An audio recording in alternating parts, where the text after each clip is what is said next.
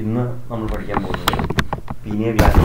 നമ്മൾ കഴിഞ്ഞ ദിവസം പഠിച്ച പിറ്റ്യൂട്ടറി ഗ്ലാൻഡ്, അതുപോലെ ഹൈപ്പോതലാമസ്, അവയ്ക്ക് ശേഷം അടുത്ത ഗ്ലാൻഡാണ് പീനിയൽ ഗ്ലാൻഡ്. നമ്മൾ പീനിയൽ ഗ്ലാൻഡ് എന്ന് പറയുന്നത് നമ്മുടെ ബ്രെയിനിൽ തന്നെ കാണുന്ന ഒരു ഗ്ലാൻഡാണ്. നമ്മൾ കണ്ടായിട്ട് 3 ഗ്ലാൻഡാണ് നമ്മൾ ബ്രെയിനിൽ കാണുന്ന ഗ്ലാൻഡായിട്ട് പറഞ്ഞത്. ഹൈപ്പോതലാമസും പിറ്റ്യൂട്ടറിയും പീനിയൽ ഗ്ലാൻഡ്. അതായത് മൂന്നാമത്തെ ഗ്ലാൻഡാണ് പീനിയൽ ഗ്ലാൻഡ്. മറ്റ് ഗ്ലാൻഡിൻ്റെ രണ്ടിൻ്റെയും ഹോർമോണുകൾ ഏതൊക്കെയാണ് എന്ന്, അതിൻ്റെ ഓരോന്നിൻ്റെയും ഫംഗ്ഷൻ എന്താണ്, അതുപോലെ ഉണ്ടാകുന്ന ഡിസീസ് ഏതാണ്, ഇതൊക്കെ നമ്മൾ പറഞ്ഞു. ഇന്ന് നമ്മൾ പീനിയൽ ഗ്ലാൻഡിൻ്റെ പ്രത്യേകത എന്തൊക്കെയാണെന്ന് നോക്കാം. ആദ്യം നമ്മൾ ഓർക്കേണ്ടത് പീനിയൽ ഗ്ലാൻഡ് സെക്രീറ്റ് ചെയ്യുന്ന ഹോർമോണാണ്. പീനിയൽ ഗ്ലാൻഡ് എന്ന് പറയുന്നത് സെക്രീറ്റ് ചെയ്യുന്ന ഹോർമോണിൻ്റെ പേരാണ് മെലാറ്റോണിൻ. മെലാറ്റോണിൻ എന്നൊരു ഹോർമോണാണ് പീനിയൽ ഗ്ലാൻഡ് സെക്രീറ്റ് ചെയ്യുന്നത്. അത് എപ്പോഴും പരീക്ഷയ്ക്ക് എപ്പോഴും 1 മാർക്കിനൊക്കെ ചോദിക്കുന്നൊരു ചോദ്യമാണ്. മെലാറ്റോണിൻ സെക്രീറ്റ് ചെയ്യുന്ന പീനിയൽ ഗ്ലാൻഡ് സെക്രീറ്റ് ചെയ്യുന്ന ഹോർമോണിൻ്റെ പേര്, അതിൻ്റെ പേരാണ് മെലാറ്റോണിൻ. ഇതിൻ്റെ ഇമ്പോർട്ടൻസ് എന്ന് പറഞ്ഞാൽ ഇതാണ് നമ്മുടെ ശരീരത്തിൽ നമ്മുടെ 24 hour റിതം. അതായത് നമ്മുടെ ശരീരത്തിൽ നമുക്കൊരു ഡയോണൽ റിതമുണ്ട്. അതായത് നമ്മളിപ്പോൾ എല്ലാ ദിവസവും ഉണരുന്നതും ഉറങ്ങുന്നതും ഒക്കെ ഒരു സമയ ക്ലിപ്തതയ്ക്ക് അനുസരിച്ചായിരിക്കും. അല്ലെങ്കിൽ നമ്മളിപ്പോൾ രാവിലെ എത്ര മണിക്ക് എഴുന്നേൽക്കുന്നു, അത് കഴിഞ്ഞ് എത്ര സമയമാകുമ്പോഴാണ് സാധാരണ ഭക്ഷണം കഴിക്കുന്നത്, ഉച്ചയ്ക്ക് എപ്പോഴാണ് ഭക്ഷണം കഴിക്കുന്നത്, വൈകുന്നേരം എപ്പോഴാണ് ഭക്ഷണം കഴിക്കുന്നത്, ഇതൊക്കെ ശരിക്കും നമ്മൾ ചെറിയ ചെറിയ വേരിയേഷൻ വന്നാൽ പോലും നമുക്ക് ആ സമയമാകുമ്പോൾ അറിയാതെ നമ്മുടെ ശരീരത്തിൽ അതിനെക്കുറിച്ചുള്ളൊരു ഓർമ്മ നമുക്ക് വരും. അങ്ങനെ വരുന്നതിൻ്റെ കാരണം ഈ ഋതമാണ്. അതുപോലെ തന്നെ നമുക്ക് ഉറങ്ങാൻ പോകുന്നത്, ഒരാൾ സാധാരണ രീതിയിൽ ഉറങ്ങുന്നതൊക്കെ എപ്പോഴും ഒരേ സമയം. ഇപ്പം നിങ്ങൾ കുട്ടികളാകുമ്പോൾ പഠിക്കുന്ന സമയത്തൊക്കെ ചെറിയ വേരിയേഷനൊക്കെ വരുമെങ്കിലും നമ്മൾ നോർമൽ ഒരു അഡൽട്ടായി കഴിയുമ്പോഴത്തേക്കും നമുക്ക് കൃത്യമായ ഒരു ടൈം ടേബിൾ അനുസരിച്ചായിരിക്കും, നമ്മൾ ടൈം ടേബിൾ പോലെ ആയിരിക്കും, നമ്മുടെ ശരീരത്തിൽ തന്നെ ഒരു ടൈം ടേബിൾ പോലെ വർക്ക് ചെയ്യും ബോഡി. അതിനെയാണ് നമ്മുടെ ഈ ഡയോണൽ ഋതം എന്നൊക്കെ ബയോളജിക്കൽ ക്ലോക്ക് എന്നൊക്കെയാണ് നമ്മൾ പറയുക. അങ്ങനെ നമ്മുടെ ശരീരത്തിൽ എപ്പോഴും ഒരു 24 hour ഡയോണൽ ഋതമുണ്ട്. അതിനാണ് ആ ഋതമാണ് സ്ലീപ്പ് വേക്ക് സൈക്കിൾ എന്ന് പറയുന്നത്. സ്ലീപ്പ് വേക്ക് സൈക്കിൾ എന്ന് പറഞ്ഞാൽ നമ്മൾ ഉറങ്ങുന്നതിൻ്റെയും ഉണരുന്നതിൻ്റെയും ആ സമയക്ലിപ്തത, എപ്പോഴും ഒരു കൃത്യസമയത്ത് ഉണരുക, ഉറങ്ങുക എന്നൊക്കെ പറയുന്നത്, അതൊക്കെ മെയിൻറ്റെയിൻ ചെയ്യുന്നത് ഈ മെലാറ്റോണിനാണ്. അതുപോലെ നമ്മുടെ ബോഡി ടെമ്പറേച്ചർ, ഇപ്പോൾ നമ്മുടെ ശരീരത്തിൽ എപ്പോഴും ഒരേ ഊഷ്മാവായിരിക്കും, ആ ബോഡി ടെമ്പറേച്ചർ മെയിൻറ്റെയിൻ ചെയ്യുന്നത് മെലാറ്റോണിനാണ്. പിന്നെ അതുകൂടാതെ മെലാറ്റോണിൻ്റെ 1-2 ഇൻഫ്ലുവൻസ് ആണ്. ഒന്ന്, മെറ്റബോളിസത്തിനെ സ്വാധീനിക്കുന്നത്. നമ്മുടെ ശരീരത്തിൽ നടക്കുന്ന മെറ്റബോളിക് റിയാക്ഷൻസ്, കെമിക്കൽ റിയാക്ഷനുകളെ സ്വാധീനിക്കുന്ന മെലാറ്റോണിനാണ്. പിന്നെ പിഗ്മെൻറ്റേഷൻ, നമ്മുടെ സ്കിൻ കളർ, അതാണ് പിഗ്മെൻറ്റേഷൻ ഉദ്ദേശിക്കുന്നത്. നമ്മുടെ സ്കിന്നിൽ, അതുപോലെ ഐബോളിൻ്റെ ഒക്കെ നമ്മുടെ ഐറിസിൻ്റെ കളർ, ഇവയൊക്കെ നിർവഹിക്കുന്ന പിഗ്മെൻറ്റേഷനെ റെഗുലേറ്റ് ചെയ്യുന്നത് മെലാറ്റോണിനാണ്. അതിനെ സ്വാധീനിക്കാനുള്ള കഴിവ് മെലാറ്റോണിനുണ്ട്. അതുപോലെ മറ്റൊരു പ്രധാനപ്പെട്ട പ്രത്യേകതയാണ് മെൻസ്ട്രുവൽ സൈക്കിൾ. അതും കൺട്രോൾ ചെയ്യുന്നത് നമ്മുടെ മെലാറ്റോണിനാണ്. കാരണം മെൻസ്ട്രുവൽ സൈക്കിൾ എന്ന് പറയുന്നത് നമുക്കറിയാം, അത് റിപ്പീറ്റഡ് ഒരേപോലെ ആവർത്തിക്കുന്നതാണ് മെൻസ്ട്രുവൽ സൈക്കിൾ.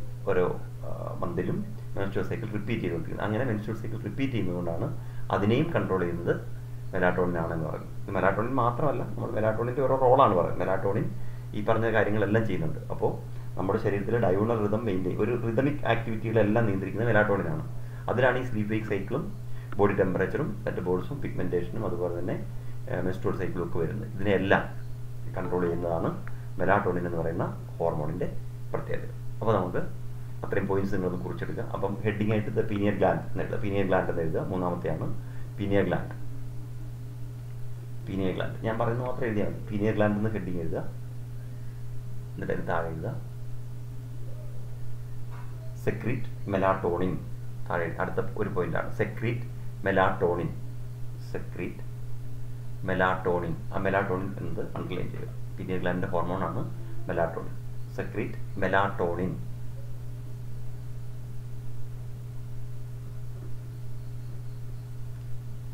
അതിന് താഴെ എഴുതുക its functions are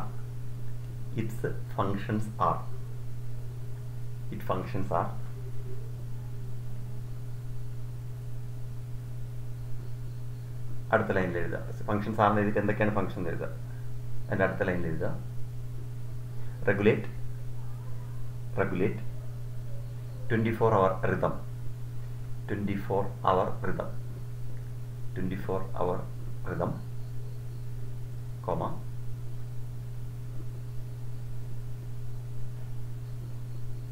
sleep wake cycle,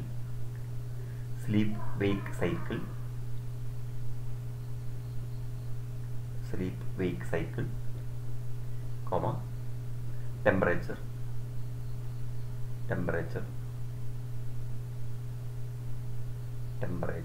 spelling നിങ്ങൾ നോക്കി എഴുതണം. Temperature, comma, metabolism,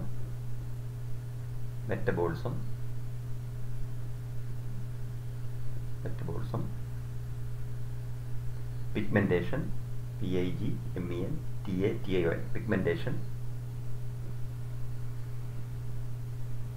comma, menstrual cycle, menstrual cycle, MENSTRUAL, menstrual cycle, etc. menstrual cycle, etc. ഇത്രയാണ് നമ്മൾ മെലാറ്റോണിൻ്റെ ഫംഗ്ഷൻ ആയിട്ട് പറയുന്നത്. മെലാറ്റോണിൻ എന്ന് പറയുന്നത് നമ്മുടെ ശരീരത്തിലെ പീനിയൽ ഗ്ലാൻഡ് ഉൽപ്പാദിപ്പിക്കുന്ന ഹോർമോണാണ്. അതാണ് നമ്മുടെ 24 hour റിതം മെയിൻറ്റെയിൻ ചെയ്യുന്നത്. അതുപോലെ sleep വെയ്ക്ക് cycle, body temperature, metabolism, pigmentation, menstrual cycle ഇവയൊക്കെ കൺട്രോൾ ചെയ്യുന്നത് പീനിയൽ ഗ്ലാൻഡാണ്. ഇത്രയാണ് നമ്മൾ പീനിയൽ ഗ്ലാൻഡിൻ്റെ ഹോർമോണൽ ഫങ്ഷൻസ് എഴുതുന്നത്. എഴുതിയല്ലോ. ഇനി നമ്മൾ അടുത്ത ഗ്ലാൻഡാണ് തൈറോയ്ഡ് ഗ്ലാൻഡ്. ഹെഡിങ് എഴുതി വെച്ചാൽ മതി, തൈറോയ്ഡ് ഗ്ലാൻഡ്.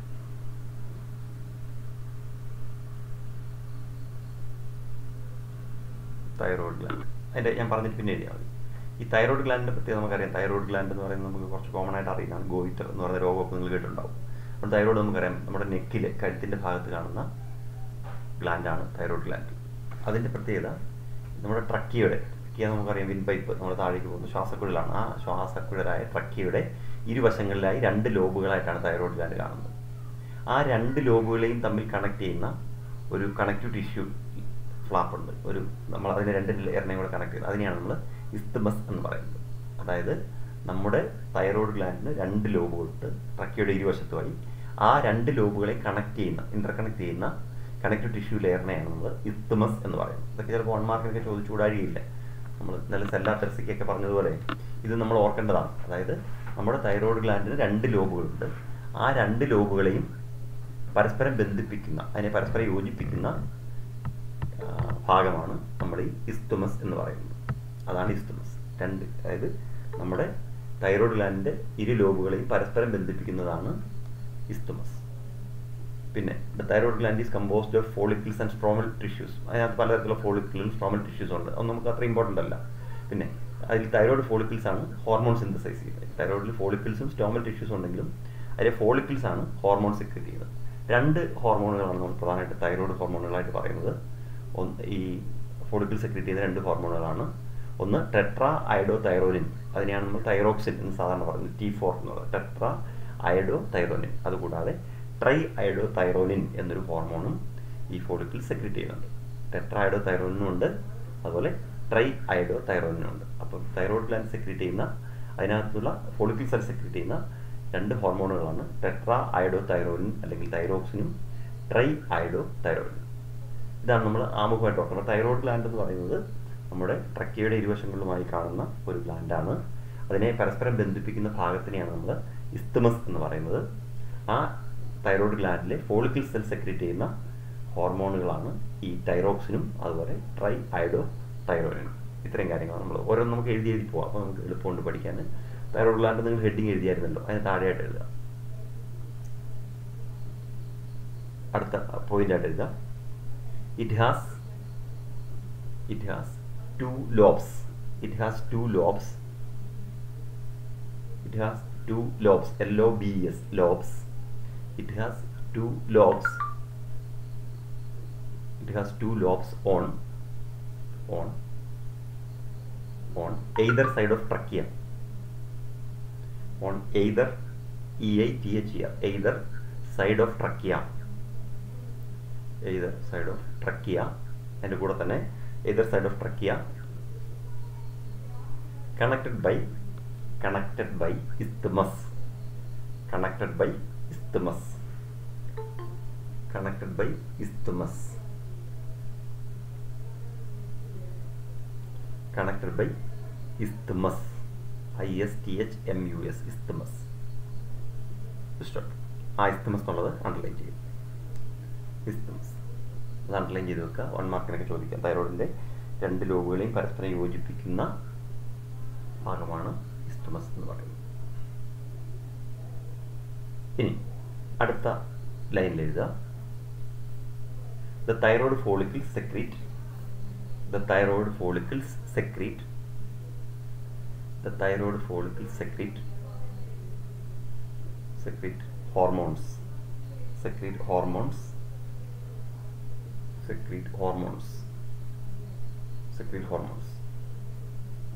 അടുത്ത ലൈനിൽ 1 അതിലൊന്നാമത്തെ tetra iodo thyronine or thyroxine T4. Tetra iodo thyronine or thyroxine spelling നോക്കി എഴുതുക. Tetra iodo thyronine TETRAIODOTHYRONIN tetra iodo thyronine or thyroxine THYROXINE thyroxine ബ്രാക്കറ്റിൽ 3T4.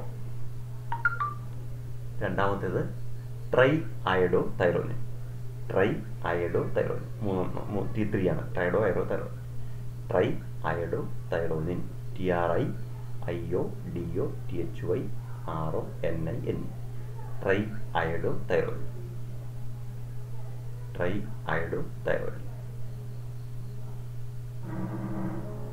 രണ്ട് ഹോർമോണുകളുടെ പേരെഴുതിയില്ലേ? Tetra iodo തൈറോനിനും try iodo thyronine.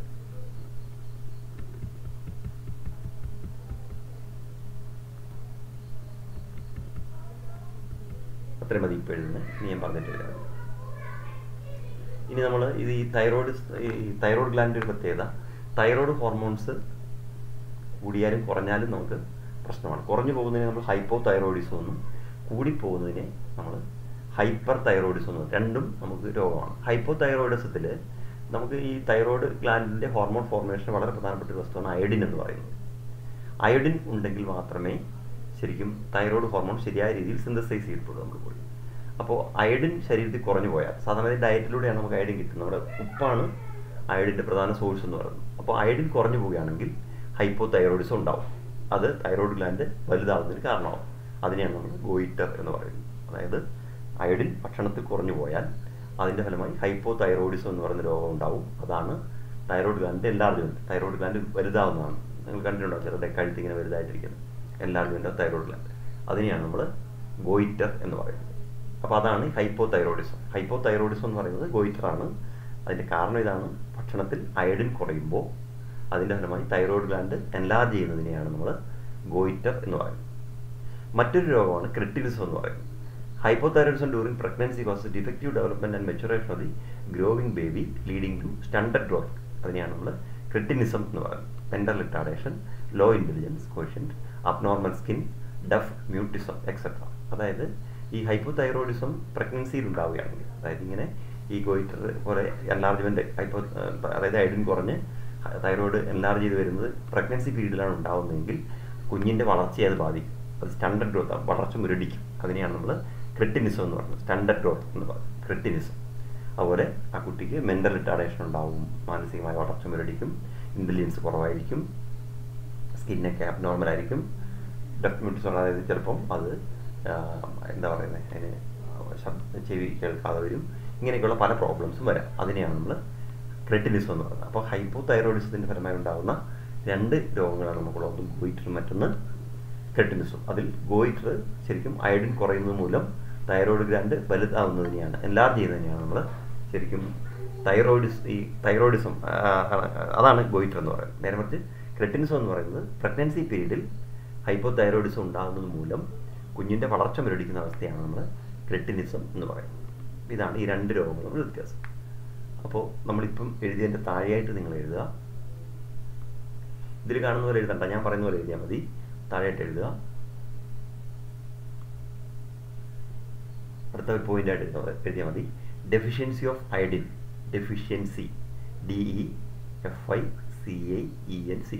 Deficiency എന്ന് പറഞ്ഞാൽ കുറവാണ്. Deficiency. Deficiency of iodine. Deficiency of iodine in diet. Deficiency of iodine in diet result in hypothyroidism. Deficiency of iodine in diet result in hypothyroidism.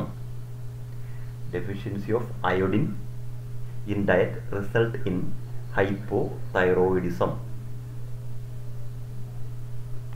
Hypothyroidism.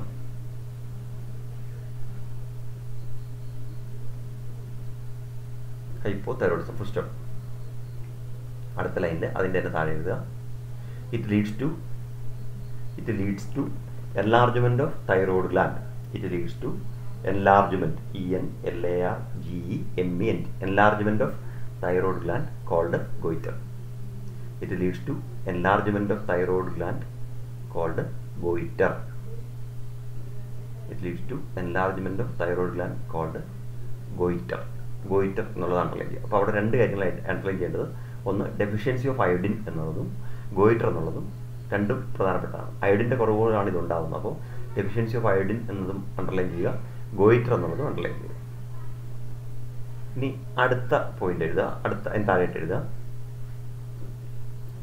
Hypothyroidism in pregnancy. Hypothyroidism in pregnancy. Hypothyroidism in pregnancy. In pregnancy leads to. In pregnancy leads to stunted growth. STUNTED. Stunted growth. വളർച്ചമുരടിക്കാൻ. Stunted growth. STUNTED. Stunted growth called cretinism. Stunted growth called cretinism. Stunted growth called cretinism.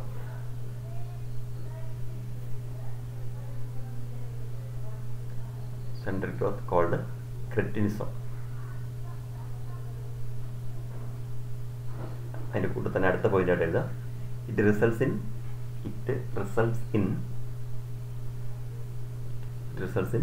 mental retardation. Mental retardation. RETARDATAY. Retardation, low intelligence, etc. Mental retardation, low intelligence. INTELLIGENCE. English ബുദ്ധി. Law intelligence, ബുദ്ധി കുറയുക. Mental retardation മാനസിക വളർച്ച കുറയുക, മാനസിക വളർച്ച മുരടിക്കുക എന്നൊക്കെ പറയാം. Mental retardation, law intelligence, etcetera. രണ്ടെണ്ണം.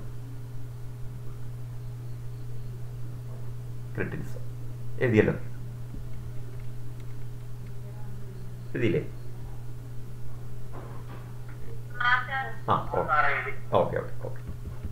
ഇനി ഇപ്പം നമ്മൾ പറഞ്ഞ് കുറഞ്ഞു പോകുന്നതാണ്. ഇനി നമ്മൾ പറയുന്നത് ഹൈപ്പർ തൈറോയിഡിസം ആണ്. അതായത് ഇത് ഇപ്പം നമ്മൾ പറഞ്ഞെടുത്ത് തൈറോയിഡ് ഹോർമോൺ കുറഞ്ഞു പോകുമ്പോൾ ഉണ്ടാകുന്ന പ്രശ്നങ്ങളാണ് നമ്മൾ ഹൈപ്പോ തൈറോയിഡിസം എന്ന് പറയുന്നത്. അതുപോലെ തന്നെയാണ് അത് കൂടിപ്പോയാലും ഹൈപ്പർ തൈറോയിഡിസം എന്ന് പറയുന്ന അവസ്ഥയാണ് ഉണ്ടാവുക.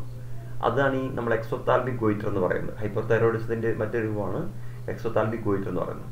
അതായത് ഈ ഹൈപ്പർ തൈറോയിഡിസം വരുമ്പോഴത്തേക്കും ശരിക്കും ഈ തൈറോയിഡ് ഗ്ലാൻഡ് വളരെ വീർത്തു വരും. അങ്ങനെ വരുമ്പോൾ തൈറോയിഡ് ഗ്ലാൻഡിന് ശരിക്കും ഹോർമോൺ പ്രൊഡക്ഷൻ വളരെ കൂടും. ഈ തൈറോയിഡ് ഹോർമോണാണ് തൈറോക്സിനാണ് നമ്മുടെ മെറ്റബോളിസം നിയന്ത്രിക്കുന്നത്. അപ്പോൾ നമ്മൾ ശരിക്കും ഓവർ ആക്റ്റീവായി പോകും. ഈ തൈറോയിഡ് കൂടിപ്പോയി കഴിഞ്ഞാൽ നമുക്ക് ഓവർ ആക്ഷൻ ഉണ്ടാവും. ഓവർ ആക്റ്റീവ് നമ്മൾ ചെയ്യുന്ന പ്രവൃത്തികളെല്ലാം വളരെ സ്പീഡ് കൂടും. അങ്ങനത്തെയൊക്കെയുള്ള ഒരുപാട് പ്രശ്നങ്ങളുണ്ട്. അതിനെയാണ് നമ്മൾ ഹൈപ്പർ തൈറോയിഡ്, അത് എക്സോതാൽമിക് ഗോയിറ്റർ എന്ന് പറഞ്ഞാൽ. അതിൽ ശരിക്കും തൈറോയിഡ് ഗ്ലാൻഡ് എൻലാർജ് ചെയ്ത് കഴിയുമ്പോഴത്തേക്കും എന്താണ് നമ്മുടെ ഐബോളൊക്കെ ഇങ്ങനെ കണ്ണ് എക്സോതാൽമിക് ഗോയിറ്റർ എന്ന് പറയുന്നത്. ഒപ്താൽമിക് എന്ന് പറഞ്ഞാൽ കണ്ണിൻ്റെയാണ്. കണ്ണ് പുറത്തേക്ക് തള്ളി വരിക, പ്രൊട്രൂഷൻ ഓഫ് ദി ഐബോൾ പുറത്തേക്ക് തള്ളി വരും. പിന്നെ മെറ്റബോളിക് റേറ്റ് ഒക്കെ കൂടും. Increased basal metabolic rate, weight loss. ഇതിനെ നമ്മൾ ഗ്രേവ്സ് ഡിസീസ് എന്നും പറയും.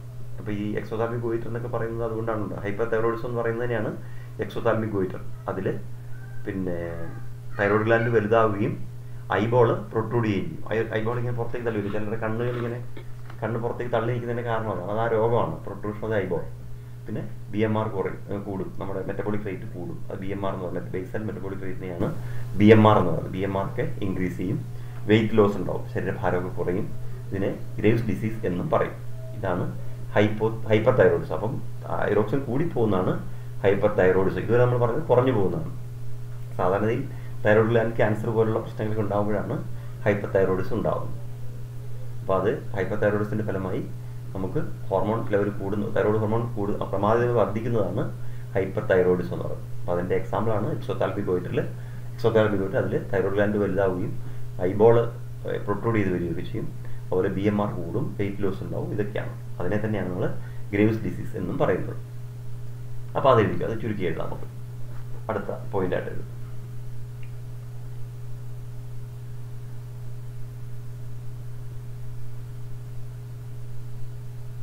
അടുത്ത പോയിന്റായിട്ട് എഴുതാം. when thyroxine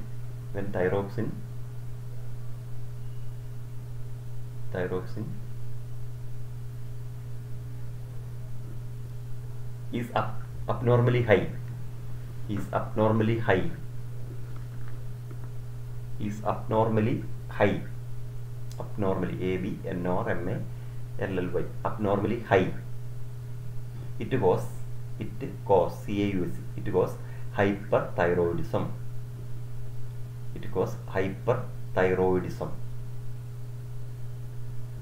hyperthyroidism, hyperthyroidism, HYPERTHYROIDISM,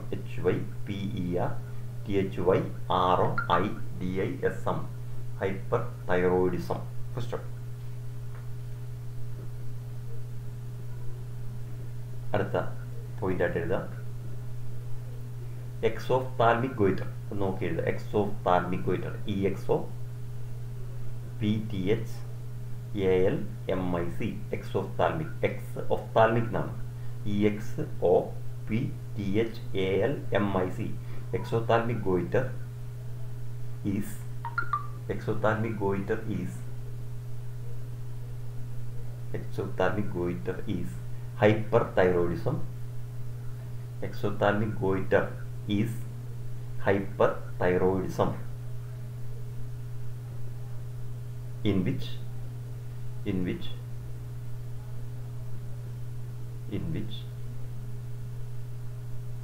thyroid gland enlarge, in which thyroid gland enlarge, thyroid gland enlarge, ENLARGE, enlarge, comma, eyeball, EYEBALL, eyeball protrude, PROTRUDE, eyeball protrude, കണ്ണ് പുറത്തേക്ക് തള്ളി വരികയാണ്. അപ്പോൾ eyeball protrude, PROTRUDE, eyeball protrude, comma, high BMR, BMR എഴുതിയാണ്, basal metabolic rate നമ്മൾ BMR എന്ന് ചോദിക്കുകയാണ്. High BMR, capital letter BMR, high BMR, high BMR, comma, weight loss, weight loss, weight loss, weight loss, also called Graves' disease, also called Graves' disease, also called Graves, GRAVES, Graves' disease, also called Graves' disease, also called Graves' disease, Graves' disease. എഴുതിയോ? Yes, sir. Okay.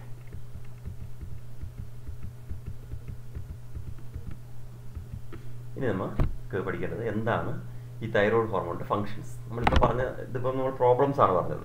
ഇനി അതിൻ്റെ functions എന്ന് പറയുന്നത്, ഒന്ന് നമ്മുടെ BMR, ഞാൻ നേരത്തെ പറഞ്ഞു, ബേസൽ മെറ്റബോളിക് റേറ്റ് റെഗുലേറ്റ് ചെയ്യുക, BMR റേറ്റ് മെയിൻറ്റെയിൻ ചെയ്യുക എന്നുള്ളത് തൈറോയ്ഡ് ഹോർമോണാണ് ചെയ്യുന്നത്. പിന്നെ നമ്മുടെ RBC ഫോർമേഷനെ സപ്പോർട്ട് ചെയ്യുക എന്നതും തൈറോയ്ഡ് ഹോർമോണിൻ്റെ ഫങ്ഷനാണ്. പിന്നെ എല്ലാ നമ്മുടെ കാർബോഹൈഡ്രേറ്റ്, പ്രോട്ടീൻ, ഫാറ്റ് എന്നിവയുടെ എല്ലാ മെറ്റബോളിസം നിയന്ത്രിക്കുന്നത് തൈറോയ്ഡ് ഹോർമോൺസ്. അതാണ് ഇതിൻ്റെ പ്രാധാന്യം. നമ്മുടെ ശരീരത്തിൽ നമ്മൾ കഴിക്കുന്ന ആഹാരം കാർബോഹൈഡ്രേറ്റോ, പ്രോട്ടീനോ, ഫാറ്റോ ഒക്കെയാണ് നമ്മൾ കഴിക്കുന്നത്. അപ്പോൾ അത്തരം അവയുടെയൊക്കെ മെറ്റബോളിസം നിയന്ത്രിക്കുന്നത് തൈറോയ്ഡ് ഹോർമോണാണ്. അതുപോലെ വാട്ടർ ആൻഡ് ഇലക്ട്രോലൈറ്റ് ബാലൻസ്, നമ്മുടെ ശരീരത്തിലെ ജലത്തിൻ്റെയും ഇലക്ട്രോലൈറ്റുകളുടെയും ബാലൻസ് മെയിൻറ്റെയിൻ ചെയ്യാനും തൈറോയ്ഡ് ഹോർമോൺ സെക്രറ്റ് ചെയ്യുന്നത് വളരെ ഇമ്പോർട്ടൻ്റ് ആണ്. അപ്പോൾ ഈ തൈറോയ്ഡ് ഹോർമോണിന് എന്തെങ്കിലും തകരാറ് സംഭവിക്കുക, കൂടുകയും കുറയുകയും ചെയ്യുമ്പോൾ പ്രശ്നങ്ങൾ ഉണ്ടാകുന്നതിൻ്റെ കാരണം അതാണ്. നമ്മുടെ ബേസൽ മെറ്റബോളിക് റേറ്റ് നിയന്ത്രിക്കുന്ന ഹോർമോണാണ് തൈറോയ്ഡ് ഹോർമോൺ. അതുപോലെ RBC ഫോർമേഷനെ അത് നിയന്ത്രിക്കുന്നുണ്ട്. പിന്നെ പ്രോട്ടീൻ, കാർബോഹൈഡ്രേറ്റ്, ഫാറ്റ് എന്നിവയുടെ എല്ലാ മെറ്റബോളിസത്തെ നിയന്ത്രിക്കുന്നത് ഈ ഹോർമോണാണ്. ഇപ്പോൾ നമുക്കറിയാം, ചില കുട്ടികൾ, നമ്മുടെ കുട്ടികളുടെ കാര്യത്തിന് ഈ BMR കൂടുതലുള്ള കുട്ടികളുണ്ട്. ചില കുട്ടികൾ ഭയങ്കര ഓവർ ആക്റ്റീവ് ആയിരിക്കും, ഭയങ്കര എക്സ്ട്രാ ആക്റ്റീവായിട്ട് കാണുന്നത്. അതിൻ്റെ ഒരു കാരണം ഈ തൈറോയ്ഡ് ഹോർമോൺ കൂടുന്നതുകൊണ്ട് അങ്ങനെ വരാം. അവർക്ക് അങ്ങനെ ഈ തൈറോയ്ഡ് ഹോർമോൺ ചെറുപ്പത്തിലൊക്കെ കൂടിക്കഴിഞ്ഞാൽ അവർക്ക് അടങ്ങിയിരിക്കാൻ പറ്റില്ല, എപ്പോഴും ഇങ്ങനെ എന്തെങ്കിലുമൊക്കെ വികൃതി കാണിക്കുക. അപ്പോൾ അവരറിയാതെ തന്നെ ഹോർമോൺ ലെവൽ കൂടുന്നതുകൊണ്ട് വരുന്നൊരു പ്രശ്നമാണ്. ഹൈപ്പർ ആക്റ്റീവ് ആയിരിക്കും അവർ, എപ്പോഴും ഭയങ്കര ആക്റ്റീവ് ആയിരിക്കും, എല്ലാ പ്രവർത്തനങ്ങളും ചാടി കയറി ചെയ്യും, വളരെ വേഗതയായിരിക്കും അവർ. അപ്പോൾ അതിൻ്റെ കാരണം ഈ മെറ്റബോളിക് റേറ്റ് കൂടുതലായിരുന്നു. അങ്ങനെ വരുന്ന അതാണ് ഈ തൈറോയ്ഡ് ഹോർമോണിൻ്റെ പ്രത്യേകത. തൈറോയ്ഡ് ഹോർമോൺ കൂടിപ്പോയാൽ അത് കുറച്ച് പ്രശ്നങ്ങൾ ഉണ്ടാക്കും എന്നാണ് പറഞ്ഞതിൻ്റെ അർത്ഥം. അപ്പോൾ അത് പിന്നെ ഈ ഹോർമോൺ നമുക്ക് അങ്ങനെ പെട്ടെന്ന് കുറയ്ക്കാൻ പറ്റുന്നതല്ല. കുട്ടികളിലൊക്കെ തൈറോയ്ഡ് ഹോർമോൺ കൂടിക്കഴിഞ്ഞാൽ, BMR കൂടിക്കഴിഞ്ഞാൽ ഓവർ ആക്റ്റീവ് ആവുന്നതുകൊണ്ട് വിശപ്പ് കൂടും, ഭക്ഷണം കൂടുതൽ കഴിക്കും, അങ്ങനെ ഒരുപാട് പ്രശ്നങ്ങളുണ്ട് ഓവർ ആക്റ്റീവ് ഒക്കെ ആകുമ്പോൾ. അതുപോലെ ഇപ്പോൾ അവർക്ക് പല പ്രോബ്ലംസും വരാം പിന്നീട്. ഈ ഇങ്ങനെ ഓവർ ആക്റ്റീവ് ആയി കഴിയുമ്പോഴത്തേക്കും പെട്ടെന്ന് ദേഷ്യം വരിക, അതുപോലെ ഇൻഡിഫറൻ്റ് ആയിട്ട് പെരുമാറുക, റെബലിയസ് ആയിട്ട് പെരുമാറുക, ഇങ്ങനെയൊക്കെ ഉണ്ടാകും. അതൊക്കെ നമ്മളിതിൻ്റെ പ്രോബ്ലംസ് ആണ്. അപ്പോൾ അതാണ് നമ്മൾ ഈ തൈറോയ്ഡ് ഹോർമോൺസിൻ്റെ ഫംഗ്ഷൻ എന്ന് പറയുന്നത്. പിന്നെ അതുപോലെ തന്നെ തൈറോയ്ഡ് ഗ്ലാൻഡ് ഉൽപ്പാദിപ്പിക്കുന്ന ഒരു ഹോർമോൺ കൂടെ ഉണ്ട്, അതിനെയാണ് നമ്മൾ തൈറോകാൽസിറ്റോണിൻ എന്ന് പറയുന്നത്. ഈ തൈറോകാൽസിറ്റോണിനാണ് നമ്മുടെ ബ്ലഡ് കാൽസ്യം ലെവൽ മെയിൻറ്റെയിൻ ചെയ്യുന്ന ഒരു ഹോർമോണാണ്. അത് ഈ പാരാതൈറോയ്ഡ് എന്ന് പറഞ്ഞാൽ അടുത്ത ഗ്ലാൻഡിലും ഒരു കാൽസ്യം ലെവൽ മെയിൻറ്റെയിൻ ചെയ്യുന്ന ഹോർമോൺ. ഇത് രണ്ടും കൂടി ചേർന്നിട്ടാണ്. അപ്പോൾ അതിൽ ബ്ലഡ് കാൽസ്യം ലെവലിനെ മെയിൻറ്റെയിൻ ചെയ്യുന്ന ഒരു ഹോർമോണാണ് തൈറോകാൽസിറ്റോണിൻ എന്ന് പറയുന്നത്. അപ്പോൾ ഇതാണ് രണ്ട് ഹോർമോണുകൾ. ഒന്ന് നമ്മൾ തൈറോക്സിനാണ് പ്രധാന ഹോർമോൺ, അതിൽ ട്രൈഡോറോതൈറോയിൻ എന്ന് പറയുന്ന ഹോർമോണും ഉണ്ട്. കൂടാതെ തൈറോകാൽസിറ്റോണിനും ഈ തൈറോയ്ഡ് ഗ്ലാൻഡിൻ്റെ രണ്ടാമത്തെ ഹോർമോണാണ്. അതാണ് ബ്ലഡ് കാൽസ്യം ലെവൽ മെയിൻറ്റെയിൻ ചെയ്യുന്നത്. നമ്മുടെ രക്തത്തിലെ കാൽസ്യത്തിൻ്റെ അളവ് മെയിൻറ്റെയിൻ ചെയ്യുന്ന ഹോർമോണാണ് തൈറോകാൽസിറ്റോണിൻ. ഈ ഒരു ഹോർമോണിൻ്റെ കൂടി പ്രത്യേകത നമ്മൾ ഓർത്തിരിക്കണം. അപ്പോൾ നമുക്ക് അടുത്ത ഇപ്പോൾ നമ്മൾ എഴുതിയാൽ താഴെയായിട്ട് എഴുതുക. ഞങ്ങൾ ഇങ്ങനെ എഴുതുക: the functions of thyroid hormones R. The functions of thyroid hormones R. അത് നമ്മൾ ഈ രണ്ടിൻ്റെയും കൂടി കോമൺ ആയിട്ടാണ് പറയുന്നത്. അതായത് ടെട്രാ തൈറോയിഡിനും ട്രൈഡൈറോതൈറോയിനും കോമൺ ഫംഗ്ഷനാണ്, അതുകൊണ്ട് അങ്ങനെ പറയുന്നത്. The functions of thyroid hormones R. അത് നമുക്ക് അതിന് താഴെ 1, 2, 3 ഇങ്ങനെ എഴുതാം. 1 റെഗുലേറ്റ് BMR. Regulate BMR. നിങ്ങൾ പരീക്ഷയ്ക്ക് BMR എന്ന് എഴുതിയാലും മതി. നിങ്ങൾക്ക് അത് മനസ്സിലാണെന്നുണ്ടെങ്കിൽ വേണമെങ്കിൽ ബ്രാക്കറ്റിൽ ബേസൽ മെറ്റബോളിക് റേറ്റ് എന്ന് എഴുതിക്കാം. BMR എന്ന് എപ്പോഴും ചുരുക്കി പറയുന്നതുകൊണ്ട് BMR എന്ന് എഴുതിയാലും ശരിയാണ്. അപ്പോൾ റെഗുലേറ്റ് BMR ഒന്നാമത്തേത് തൈറോയ്ഡ് ഹോർമോണിൻ്റെ ഫംഗ്ഷനാണ് regulate BMR. 2 support RBC formation. Support RBC formation. Support RBC formation. ഈ RBC ഫോം ചെയ്യുന്നത് എർത്രോപൈസിസ് എന്ന് പറഞ്ഞ ഒരു പ്രോസസ്സിലൂടെയാണ്. ആ പ്രോസസ്സിനാണ് സപ്പോർട്ട് ചെയ്യുന്നത്. Support RBC formation. പിന്നെ നമ്മൾ പഠിക്കുന്നുണ്ട് എർത്രോപൈസിസ്. Support RBC formation. പിന്നെ മൂന്നാമത്തെ കൺട്രോൾ മെറ്റബോളിസം ഓഫ്, അത് മൊത്തം എഴുതണം. Control metabolism of carbohydrate, proteins and fats. Control metabolism of carbohydrates, proteins and fats. Control metabolism of carbohydrates, proteins and fats. അടുത്ത വാട്ടർ ഇലക്ട്രോലൈറ്റ് ബാലൻസ് എഴുതണമെന്നില്ല, ഇത്രയും മതി. Carbohydrate, proteins and fats. കാരണം ഈ water electrolyte balance ഈ adrenal ഗ്ലാൻഡിൻ്റെ ഫംഗ്ഷനാണ്. അപ്പോൾ അതുകൊണ്ട് ഇവിടെ അതിന് വലിയ റോളില്ല. ഈ പ്രധാനപ്പെട്ട മൂന്നെണ്ണം റെഗുലേറ്റ് BMR ഓർക്കുക, RBC ഫോർമേഷൻ സപ്പോർട്ട് ചെയ്യുന്ന ഓർക്കുക, പിന്നെ metabolism of carbohydrate, proteins and fats. അതിനെ കൺട്രോൾ ചെയ്യുന്നത് തൈറോയ്ഡ് ഹോർമോൺസാണ്. ഇനി അടുത്ത ലൈനിൽ എഴുതുക: തൈറോകാൽസിറ്റോണിൻ. നമുക്ക് എഴുതാം THYRO CALCITONIN. തൈറോകാൽസിറ്റോണിൻ. Thyrocalcitonin is also secreted by thyroid. Is also secreted by thyroid. Is also secreted by thyroid.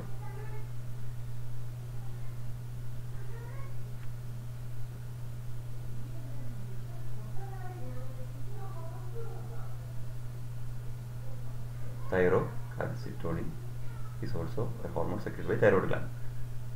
ഇനി അടുത്ത ലൈനിൽ എഴുതുക: തൈറോകാൽസിറ്റോണിൻ decrease blood calcium levels. തൈറോകാൽസിറ്റോണിൻ decrease blood calcium levels. തൈറോകാൽസിറ്റോണിൻ decrease blood calcium level. നമ്മുടെ ബ്ലഡ് കാൽസ്യം ലെവൽ കുറയ്ക്കുകയാണ് ചെയ്യുന്നത്. Decrease blood calcium levels.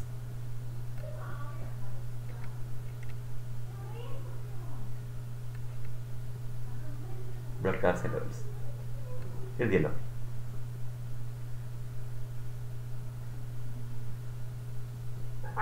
Okay. അപ്പോൾ നമ്മൾ ഇനി അത് മൊത്തം അതായത് തൈറോയ്ഡ് ഗ്ലാൻഡിനെ കുറിച്ച് നമ്മൾ ഓർക്കേണ്ടതാണ്.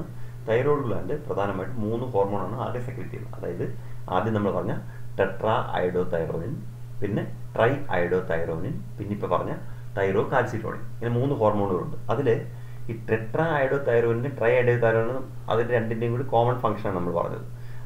അതിൻ്റെ ഫോർമേഷൻ അയഡിൻ എസെൻഷ്യലാണ്.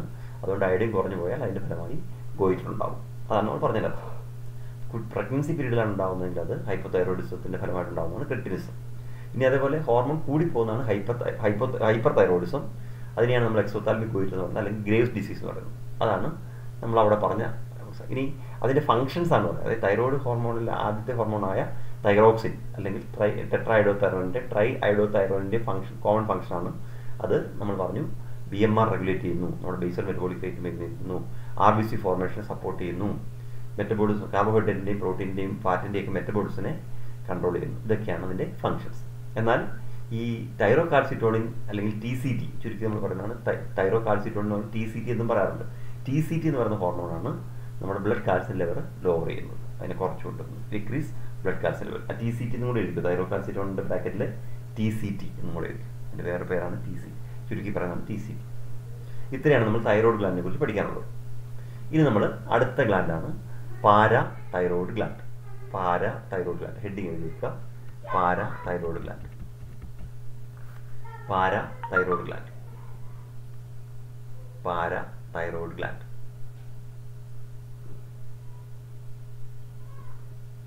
ഈ പാരാ തൈറോയ്ഡ് ഗ്ലാൻഡിൻ്റെ പ്രത്യേകത തൈറോയ്ഡ് ഗ്ലാൻഡിനോട് ചേർന്നാണ് കാണുന്നത്. അപ്പോൾ അതിൽ നമ്മൾ തൈറോയ്ഡ് ഗ്ലാൻഡിൻ്റെ പിറകിലായി ശരിക്കും നമ്മൾ 2 ലോബാണ് തൈറോയ്ഡ് ഗ്ലാൻഡിനുണ്ടെന്ന് പറഞ്ഞാൽ, ആ 2 ലോബുകളിലും ശരിക്കും ഓരോ പേർ ചെറിയ ചെറിയ ഭാഗങ്ങളായിട്ടാണ് നമ്മൾ ഈ പാരാ തൈറോയ്ഡ് ഗ്ലാൻഡ് കാണുന്നത് ശരിക്കും. അപ്പോൾ അതുകൊണ്ട് 4 ലോബുകളുണ്ട് പാരാ തൈറോയ്ഡ് ഗ്ലാൻഡ്, 2 എണ്ണം ഇരുവശത്ത്. ഇത് പാരാ തൈറോയ്ഡ് ഗ്ലാൻഡിൻ്റെ പിറകിലായി ഈ 2 ലോബുകൾ വീതം, അങ്ങനെ ആകെ 4 ലോബുകളായിട്ടാണ് ശരിക്കും ഈ പാരാ തൈറോയ്ഡ് ഗ്ലാൻഡ് കാണുന്നത്. പാരാ തൈറോയ്ഡ് ഗ്ലാൻഡ് സെക്രീറ്റ് ചെയ്യുന്ന ഹോർമോണിൻ്റെ പേരാണ് para thyroid hormone. Para thyroid ഹോർമോണാണെന്ന് പറയുന്നത്. ഈ പാരാ തൈറോയ്ഡ് ഹോർമോൺ നമ്മളിപ്പോൾ പറഞ്ഞ തൈറോകാൽസിറ്റോണിൻ്റെ ഓപ്പോസിറ്റ് ഫംഗ്ഷനാണ്. പാരാ തൈറോയ്ഡ് ഹോർമോണാണ്, അല്ലെങ്കിൽ PTH എന്ന് പറയും.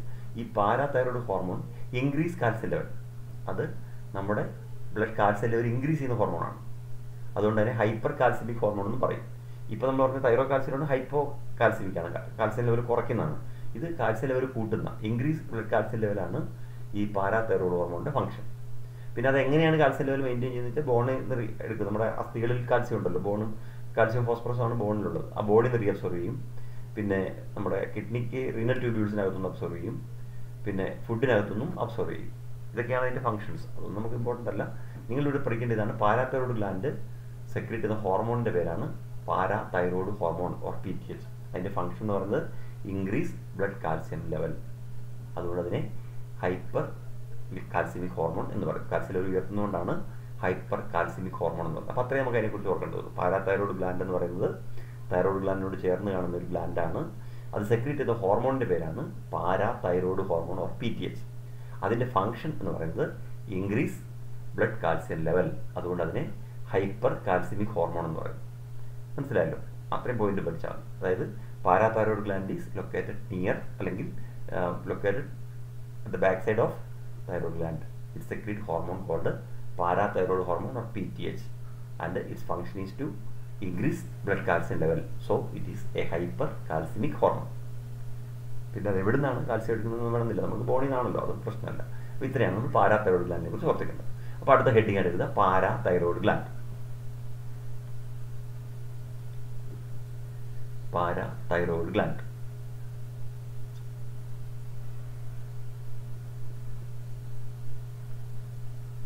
എന്നിട്ട് താഴെ എഴുതുക ഫോർ FOUR 4 എന്നുള്ളത്. 4 parathyroid glands are present. 4 parathyroid glands are present on back of thyroid gland. On back of thyroid gland. On back of thyroid gland. On back of thyroid gland. 4 parathyroid glands are present on back of thyroid gland. അടുത്ത point parathyroid gland secrete parathyroid hormone അല്ലെങ്കിൽ PTH. Parathyroid gland secrete parathyroid hormone ബ്രാക്കറ്റിൽ PTH.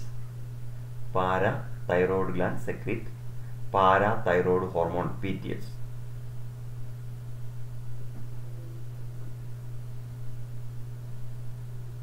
Parathyroid hormone PTH. അടുത്ത ലൈനിൽ parathyroid hormone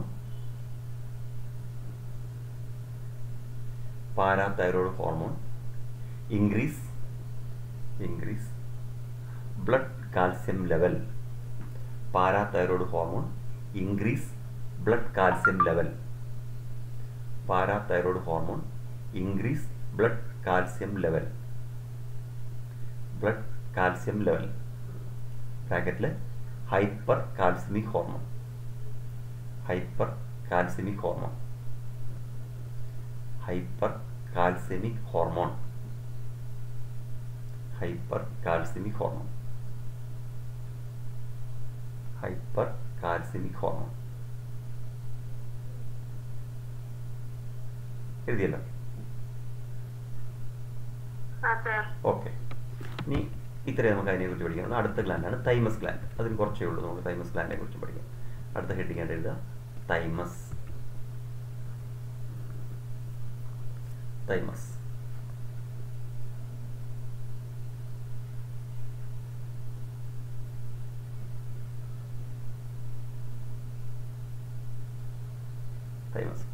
നോക്കൂ. Thymus gland എന്ന് പറയുന്നത് നമ്മുടെ chest region, നമ്മുടെ തൊറാസിക് ക്യാവിറ്റിയിൽ ലങ്സിൻ്റെ ഇടയിൽ സ്റ്റെർണം അല്ലെങ്കിൽ മാറല്ലെന്ന് നമ്മൾ പറയുന്ന സ്റ്റെർണം നമ്മുടെ നെഞ്ചിൻ്റെ അസ്ഥിയാണ്.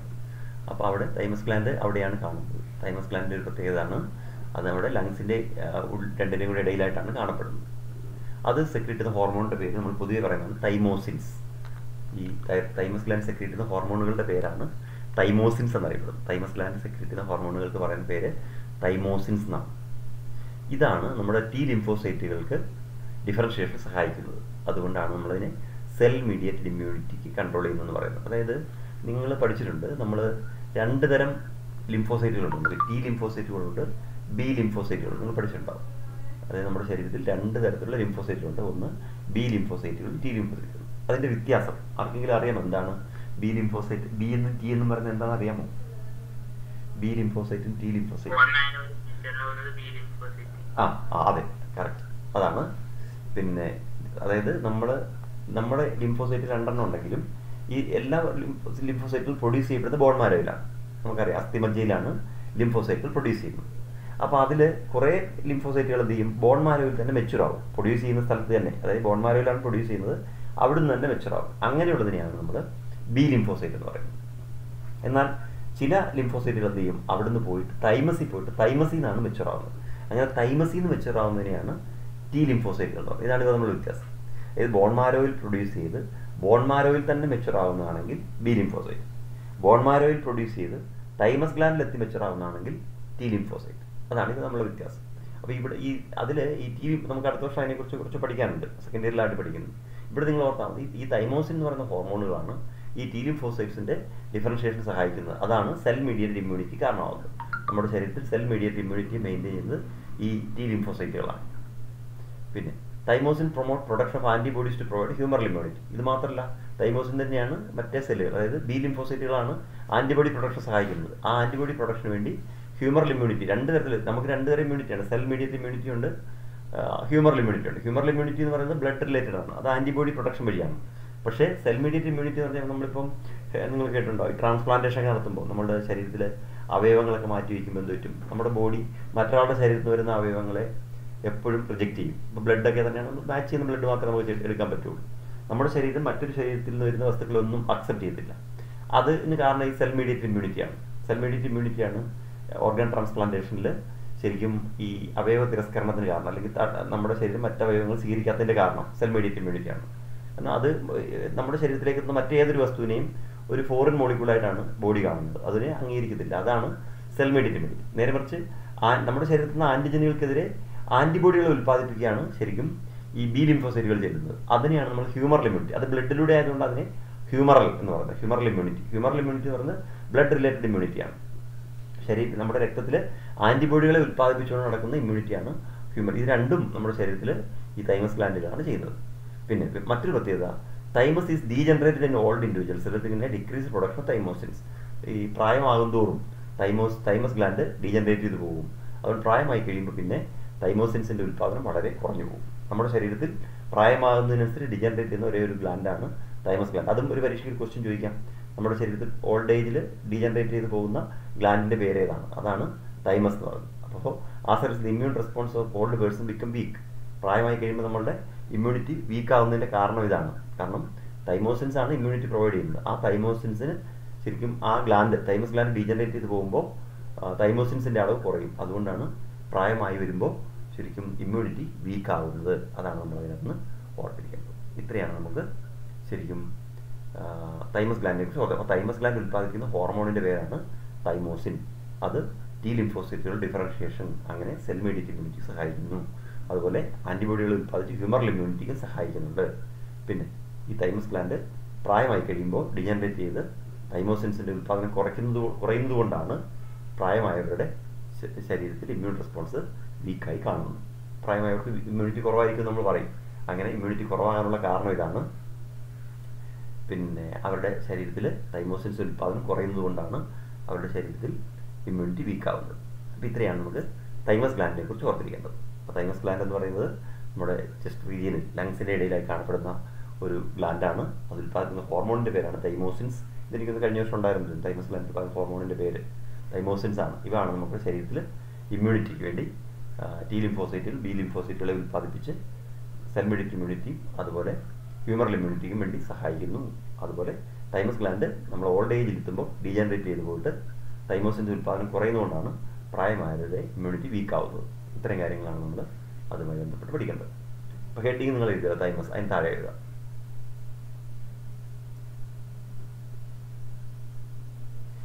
ഇങ്ങനെ എഴുതുക. It is located between the lungs. It is located between the lungs. It is located between the lungs.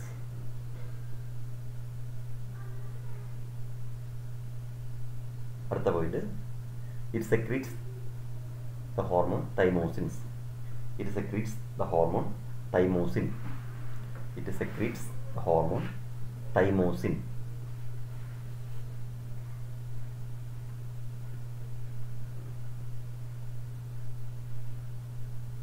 Thymosins. അടുത്ത point, തൈമോസിൻസ്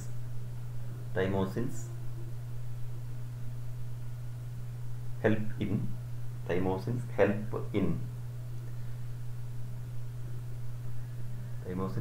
in differentiation of T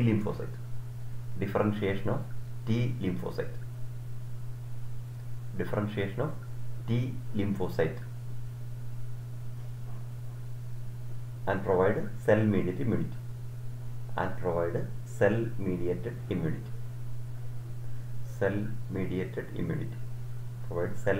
immunity. അതിന് CMI എന്നാണ് പറയുക, സെൽ മീഡിയേറ്റഡ് ഇമ്മ്യൂണിറ്റി. അതൊക്കെ നമുക്ക് അടുത്ത വർഷം പഠിക്കാനുള്ളൂ. സെൽ മീഡിയേറ്റഡ് ഇമ്മ്യൂണിറ്റി എന്താണെന്നൊക്കെ വിശദമായി അടുത്ത വർഷം നമ്മൾ സെക്കൻഡ് ഇയറിൽ പഠിക്കുന്നുണ്ട്. Cell mediated immunity. അടുത്ത point, they help in production of antibodies. They help in production of antibodies by B lymphocyte. അങ്ങനെ എഴുതി, അവിടെ ഇല്ലെങ്കിലും അങ്ങനെ എഴുതി. They help in production of antibodies by B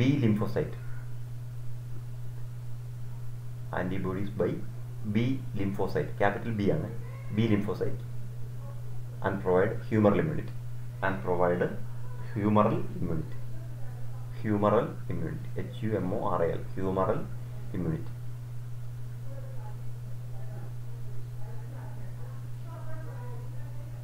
ഇനി അടുത്ത പോയിന്റ് എഴുതുക. Thymus gland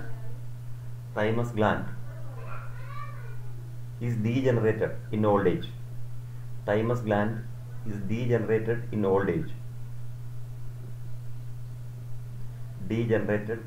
old age. comma,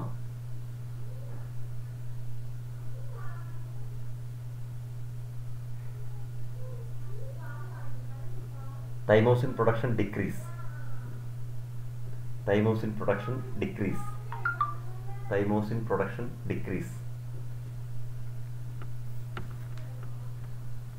thymosin production decrease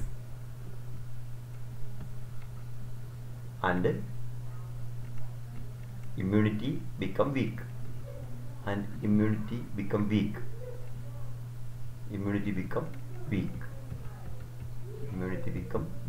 weak weak immunity become weak step എഴുതിയത്രേ